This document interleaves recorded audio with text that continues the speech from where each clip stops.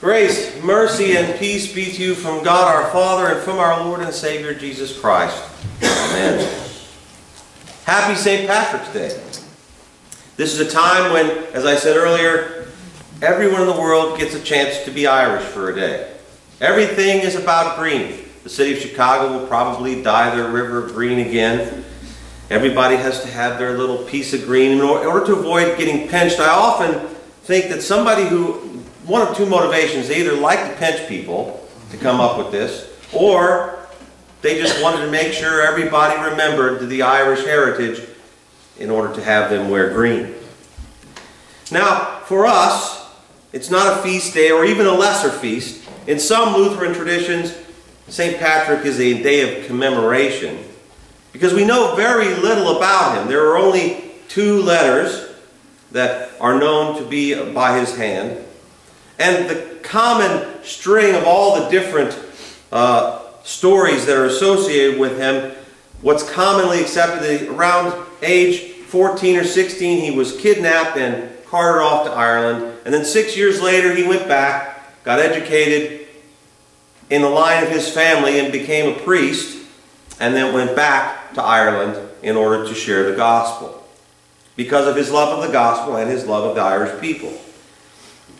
He and others of that time frame, we're talking around the 400s or so, all of them brought the gospel to many places, including Ireland. Today's gospel lesson, the people they brought that gospel lesson to are the lost. People who have no clue about who Jesus is and what he did for them. But the lost in today's text is a little bit different. Which one of you convicts me of sin? If I tell the truth, why do you not believe me? Whoever is of God hears the words of God. The reason why you do not hear them is that you are not of God. What a powerful accusation for Jesus to throw at the Jewish leaders of his day.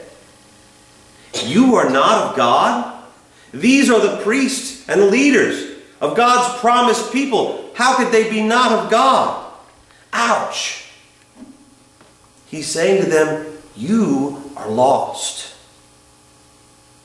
Not lost as those to whom St. Patrick and other missionaries go to share the gospel with.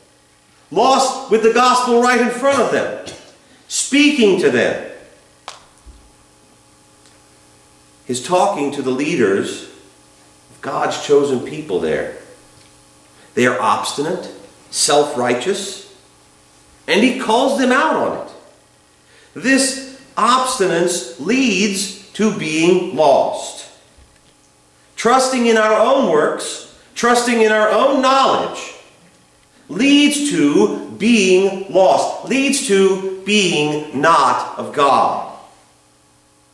We too struggle with not hearing things that are plain and right in front of us about God's truth. We struggle with thinking that we know better. We struggle with deceiving ourselves into thinking that we could do something that would be pleasing enough for us to get to God. How can we know that we are not just as lost as these to whom Jesus is speaking in our text today? Those of whom Jesus said, you are not of God? As we answer that, let's go to Matthew chapter 7. A similar text that would tug at our heartstrings as well. Verses 21 through 23. Not everyone who says to me, Lord, Lord, will enter the kingdom of heaven, but the one who does the will of my Father who is in heaven. When you talk about doing God's will, keep faith in the background, not works. On that day, many will say to me, Lord, Lord, did we not prophesy in your name, and cast out demons in your name, and do many mighty works in your name? And then I will declare to them, I never knew you. Depart from me, you workers of lawlessness. The key is knowing who is doing the verbs. If you ask any Lutheran, when were you saved? The answer should be 2,000 years ago on a cross. We shouldn't cite a specific day upon which we were saved, unless it's the day that we were saved by the one who saved us, not by any act that we took on ourselves. And when asked, how do you know that? How can you be sure? We can say with confidence, saving faith was placed in our heart by the Holy Spirit at our baptism.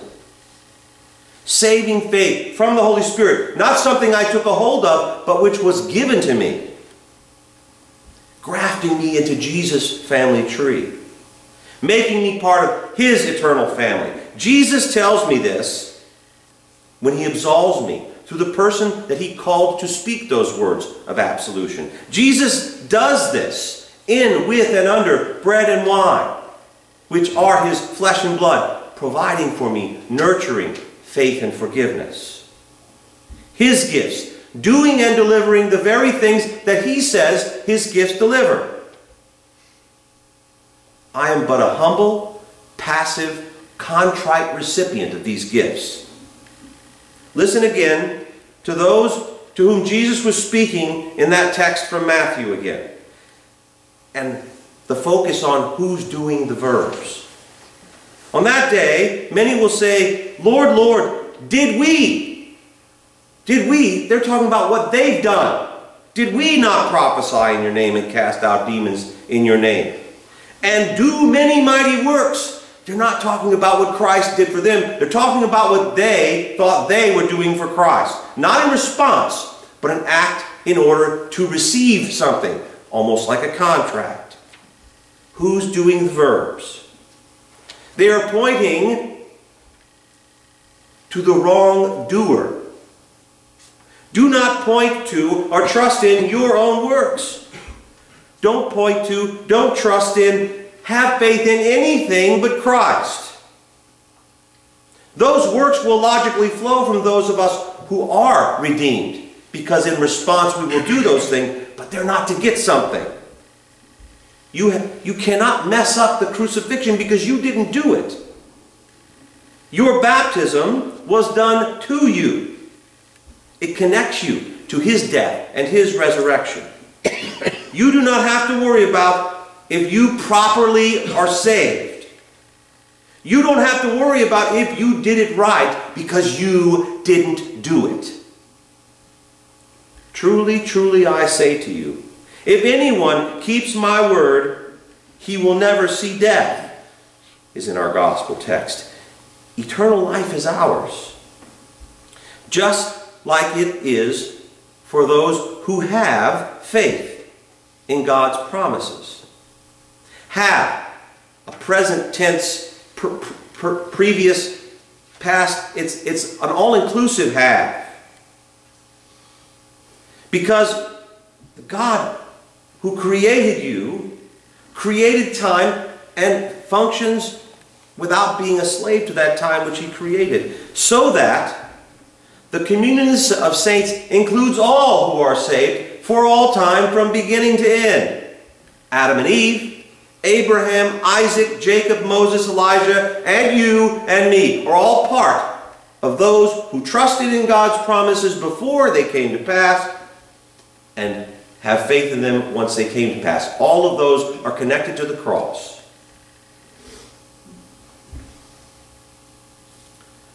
But the lost do not get this timeless act that Jesus speaks of in our gospel text. The timeless nature of God and His promises. The Jews said to Him, "Now we know that you have a demon. Abraham died, as did the prophets. Yet you say, if anyone keeps my word, he will never taste death." Again, keeps my word is connecting to trusting in God's promises, having faith. You are greater than are you greater than our father Abraham, who died? They asked. And the prophets died? Who do you make yourself out to be? In the men's Bible study yesterday, for the last few weeks we've been starting with something called the baloney shot. Lutheran Our Ministry's previous executive pastor does this series, and he showed a couple of interesting things in this little baloney shot clip. A piece of graffiti from just decades after Christ that showed a depiction of a man on the cross with the head of a donkey and words depicting how ridiculous it is to believe in such a ridiculous figure. The person who scribbled that graffiti and the people who laughed at it are all gone. The emperor by the name of Diocletian also put up a pillar, a monument to himself for having wiped out Christians in Christianity. Many people don't even know that Diocletian ever even existed. But Christianity is alive and well today. Who's still here? Who's still alive? And who's long gone? And not just Christ, but all who are in Christ will never suffer the second death, the spiritual death. So when Jesus says, "Your father Abraham rejoiced that he would see my day, he saw it and was glad," Abraham's faith in God's promise keeps him alive eternally, like all who are in the communion of saints. So, he saw it and was glad. It being Jesus' day, Easter day, and his eventual return as well, when he restores all of his creation, the new heavens and the new earth Scripture speaks of.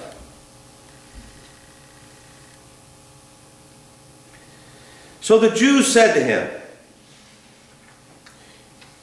"You are not yet 50 years old, and you have seen Abraham?" They just don't get it. But it was clear to them who he was claiming to be with these words. Jesus said to them, "Truly, truly, I say to you, before Abraham was, I am." I am. A very powerful statement, one that is very many times in this gospel. I am. Anytime those Jewish leaders would have heard this I am, it would have been ringing in their ears.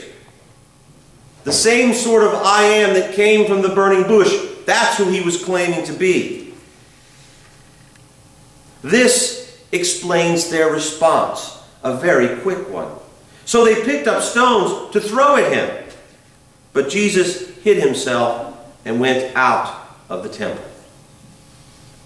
He whisks us away from eternal death, just as he whisks himself away from the temple. He disappeared for a time because it was not his time. We had a very interesting presentation on things happening in accord with their time last week. It wasn't his time yet. The time was soon to come. A time when he would redeem all of mankind. His time and promise fulfills.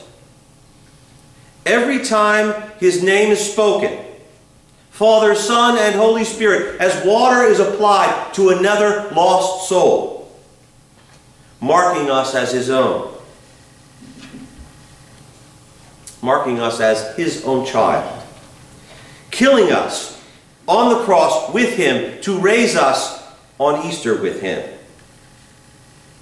And on that faithful day of his eventual return. In Jesus' name, amen.